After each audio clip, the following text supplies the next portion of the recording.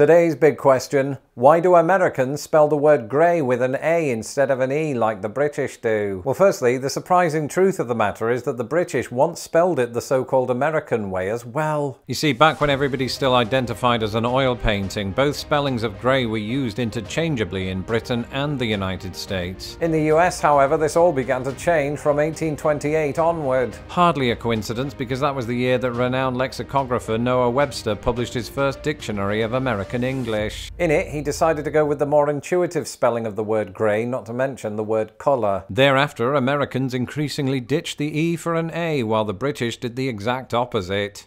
And I can already smell the distinct sound of Uncle Toby typing, "But Americans do spell it with an E in greyhound." Nice try, Tobes, but the surprising thing about the word greyhound is that its origin is in no way connected to the colour, which makes sense because most greyhounds aren't actually grey.